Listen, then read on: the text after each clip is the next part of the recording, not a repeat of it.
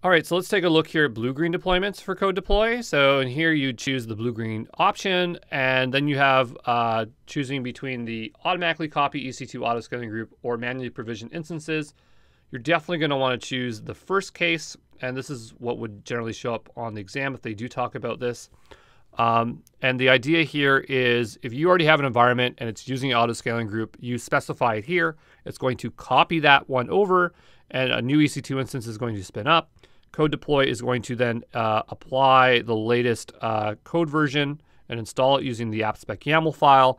And then what it's going to do is shut down the old environment, it will shift over the traffic from old to new and then destroy the old infrastructure. So let's go through that just again here. So instances are provisioned for the replacement environment. So that could be the auto-scaling group being cloned.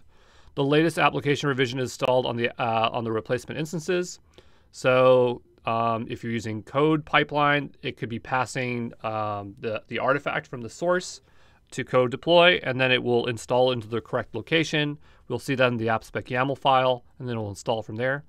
An optional wait time occurs for activities such as application testing and system verification. Instances in the replacement environment are registered with an ELB, causing traffic to be rerouted to them. So that's the shift of traffic. And instances in the original environment are deregistered and can be terminated or kept running for other uses.